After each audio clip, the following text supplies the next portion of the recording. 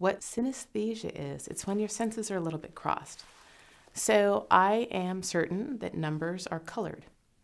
I think that 2 is blue. I think that 3 is pink. 4 is light green. 6 is absolutely dark green. You cannot convince me otherwise. I think it is what happens is in development, when your neurons are pruned and refined, I have some that remained crossed.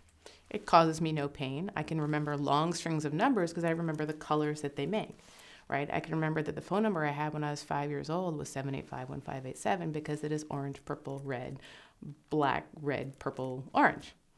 So I can use this because I see patterns in things quickly. So if there's a string of numbers, I tend to pick out the patterns and the sense of it. It's interesting. I don't know. Maybe it's more like a party trick, but it's just an extra little skill I've had, and I've learned to make use of it. The kind of synesthesia that I have is called color grapheme. There are people that think that numbers and letters have colors. I think letters have colors too. And none of us agree on what color 4, 3, and 2 are.